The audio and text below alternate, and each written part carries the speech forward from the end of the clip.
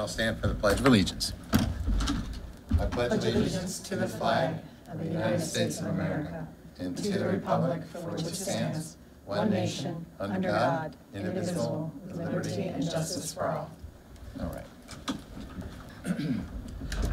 So we met in closed session. Can I have a review statement? Yes. Pursuant to the general provisions, Article 3-305 and 3-104, the Board of Education of Queen Anne's County met in a closed session to discuss the appointment, employment, assignment, promotion, discipline, demotion, compensation, removal, resignation, or performance evaluation of appointees, employees, or officials over whom this public body has jurisdiction. Any other personnel matter that affects one or more specific individuals, to consult with staff, consultants, or other individuals about pending or potential litigation. Thank you. Okay, everybody had a chance to review the agenda. If so, can I have a motion? Move to approve the agenda as presented. Second. All right, motion and a second. All those in favor say aye. Aye. Motion to approve the minutes for August 2nd, 2023, the closed session. Move to approve the minutes as presented. Got a second? Second. All those in favor say aye. Aye. And approval of the minutes for August 2nd, 2023, the open session. Move to approve the minutes as presented for the open session of August 2nd. Second? Second. All right. All those in favor say aye. Aye. Aye. Okay, that brings us to information items, and Dr. Kibler? Well, Actually- this is summer programming update. Yeah, so Who's that? Mr. Kintop and Mrs. Smith. All right. Oh,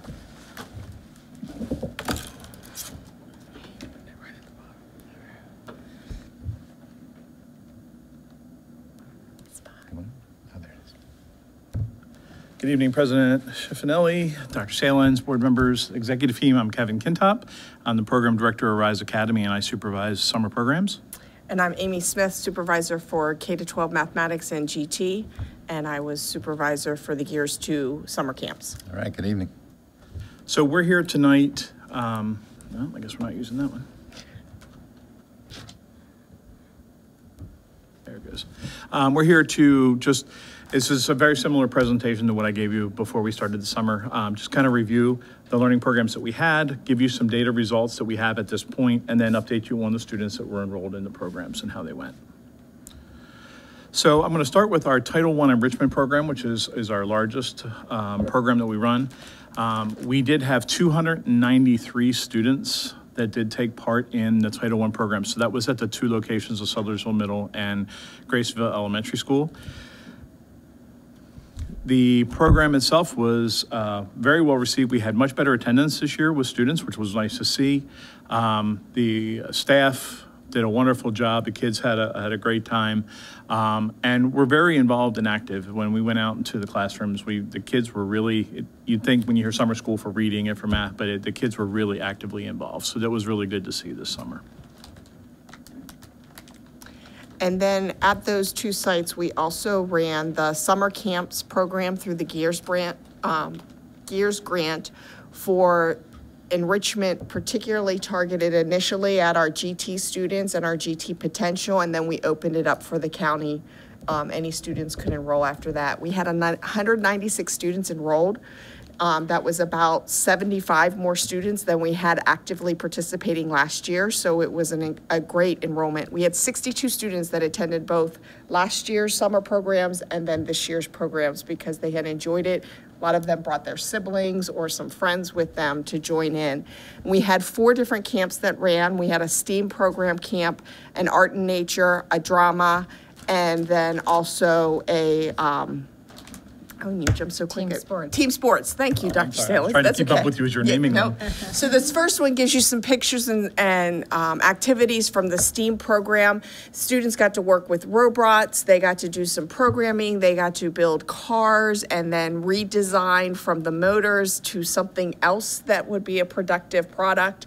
And all of the students throughout were truly engaged in that STEAM factor of design and problem solving and analysis. And at the end of the the end of the program, parents came in to get to see the students actually put off their bottle rockets and show off their projects and run their motors and all of that. So it was well received. Parents were very excited to see the projects that the students in STEAM had participated in this year.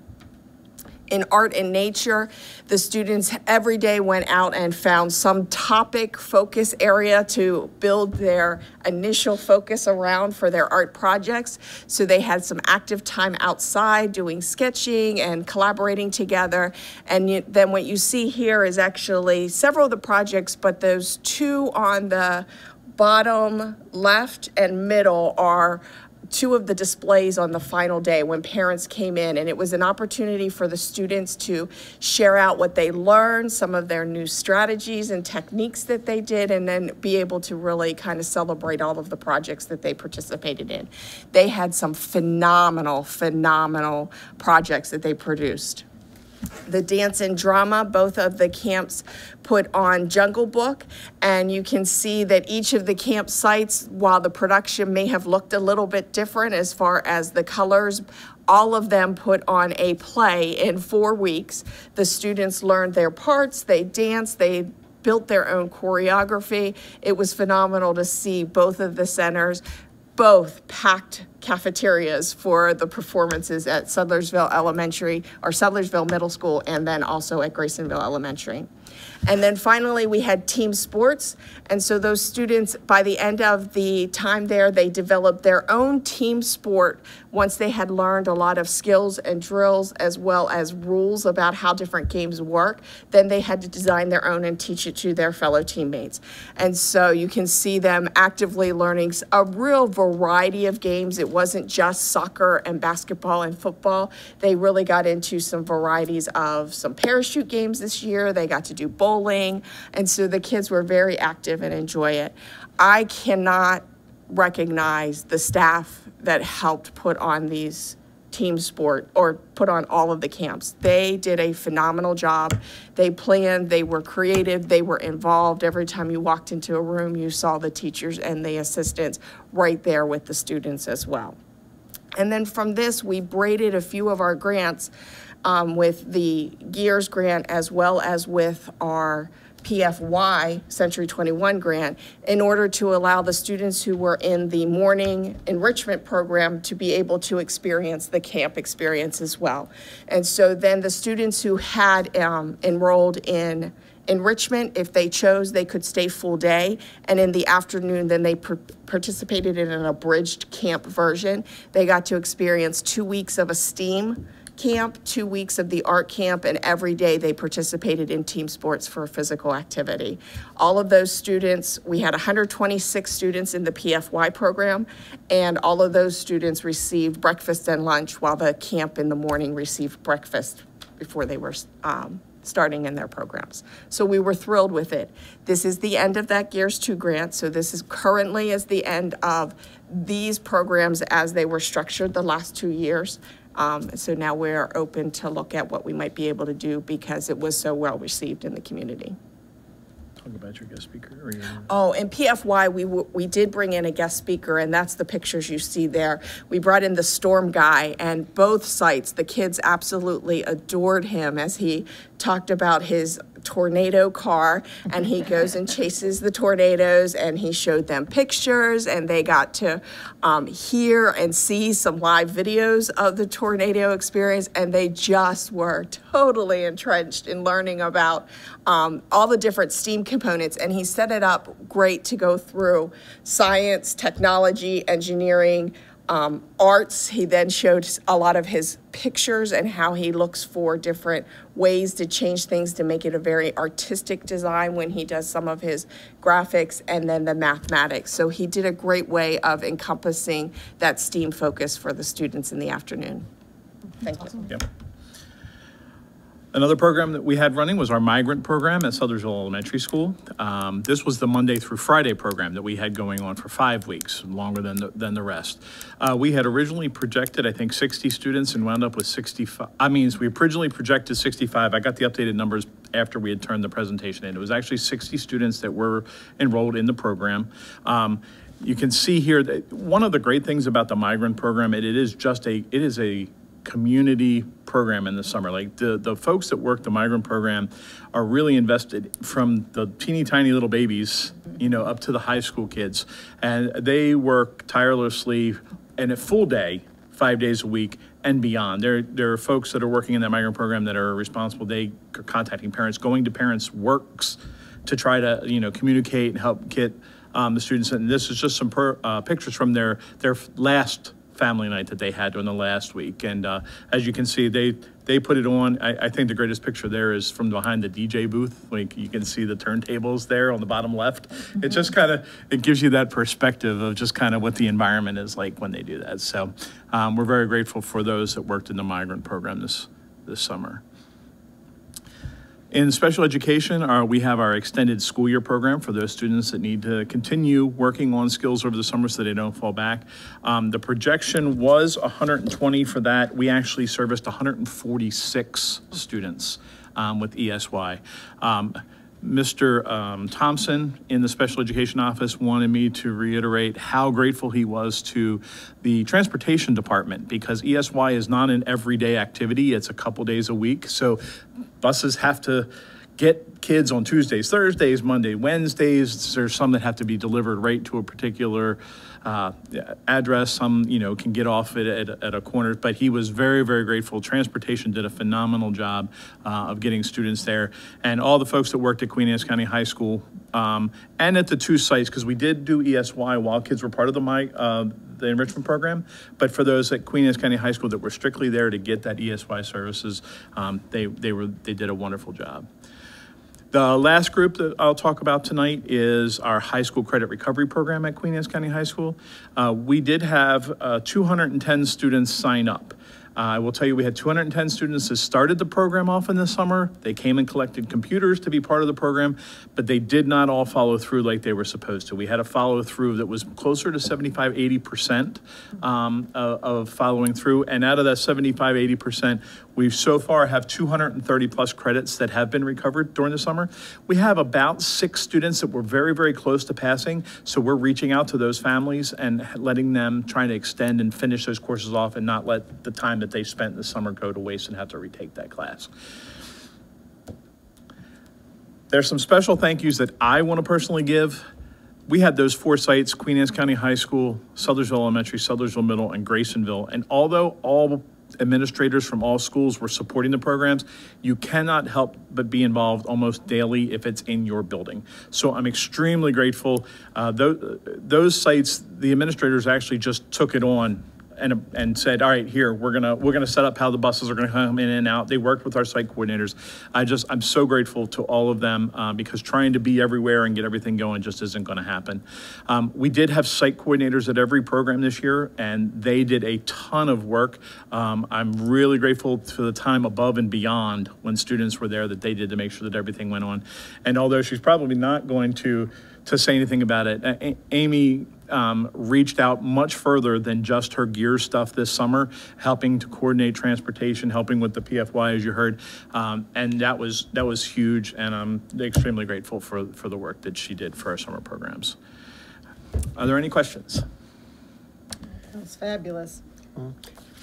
If we had 200, Ms. Capes' attest to my student was daughter. in the art program at Sudlersville Middle School. Loved it, and all the staff does a good job, and everything is great, especially when everybody comes on the last day to see all the exhibits and everything they made, so kudos to all you guys, and thank you, we appreciate it. Thank you. the high school recovery thing, 210 showed up, or 210 signed up. I guess only 160 actually did it with a number. So a lot of them got 2 credits, or I'm assuming. There were a number that got 2, and even a couple that worked their way out to get 3 credits done this summer. So it was well worded for some of them. It's just a shame that 25% didn't follow through. Yeah, and coming off of COVID a few years ago, we're really trying to build the rigor back up of our recovery programs. And so we did increase the attendance this summer so that we could get more direct teaching with the students. And that just became difficult for some of them. And a lot of students have trouble during the school year coming into the building, and it carried, unfortunately, over into the summer program too. I think it's a fine line for attendance for summer.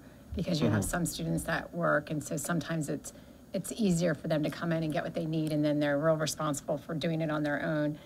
But then some need more face-to-face, and so we did structure a little bit more this year with a little bit more of the expectation for the face-to-face attendance, because, you know, typically that helps students better, but then we lost some of those kids that are really super independent, that are working or taking care of siblings or things like that. So it is a fine balance to find that sweet spot that really works for every single student the whole time. And we did work with students who had some of those issues, and if they couldn't meet our 75% requirement, and they said, hey, look, I can only come next week one day, then the week after that I can come through. I mean, we were very, very open to that, and students who were close to passing, we're reaching out to them and saying, hey, let's get it. It's just unfortunate that some, it didn't work for them this summer. Well, thank you both for your effort. Thank you. Thank you. Really nice Yeah, work. you know, it really is a spectacular update, and your original comment is true. We can't commend and recognize everybody that participated enough, but we certainly do appreciate it. The summer camp grants, was that it? That this was the last year that they were? This was the Gears 2 grant that came from the Gears 2. governor's office in response from COVID to try to engage students in a different learning experience and build community that wasn't necessarily core content teaching, but teaching through something else. And so that was, I was awarded half of that along with Michael Page. He has the outdoor classrooms. So some of the summer camps actually got to experience using some of the outdoor classrooms this summer when they were finished up, to be out there and do some of their STEAM experiences and their art experiences out there. But yes, we have managed to use all of that money. I haven't been around. Every single elementary school is completely finished up with the outdoor classrooms. They're geared up, ready to go. Geared up, ready to go for the new year with the furniture, everything. So it's very exciting. They look fantastic. They do. So I think they're going to be well used. As we welcomed new staff yesterday, we were on the bus tour and we were sharing out, that, hey, look at these new ones. And it's not just for science, it's for all content areas. So please make sure you utilize them. So I think they're going to get lots of use through the district, but they look fantastic. They do. All right, anything else? Well, it is amazing, but I just noticed in your Title I enrichment, you guys said you did some pre and post evaluations because you were targeting the closing gaps. Did you guys? We don't have that data in yet. Yeah, great. And their pretest was basically their final diagnostic that they received right at the end of the school year. That's what we were working off of. They did take an end of summer assessment, and so now we have to get all of those scored and uploaded. Well, this looks amazing. We have to look some more grants as soon as we get that. I know. It is very hard when you set up something that becomes so successful and then all of a sudden you have no money for it, so. Thank you very much for all your. I'm sure if it's out there, you guys can find it. Yeah, that's true. Yes. Thank you. Thank you. Thank That'll you. be the next outdoor skill, is to find those grants. Exactly, yes. Believe me, we've already been tasked Have a with good that. Thank you. Have a nice evening. Serious. Thank you. Gotta do what you gotta do. All right. I don't see any action items on the agenda, correct? tonight. Okay. So future meetings, the next meeting will be September 6th. Open session will start at 6 p.m.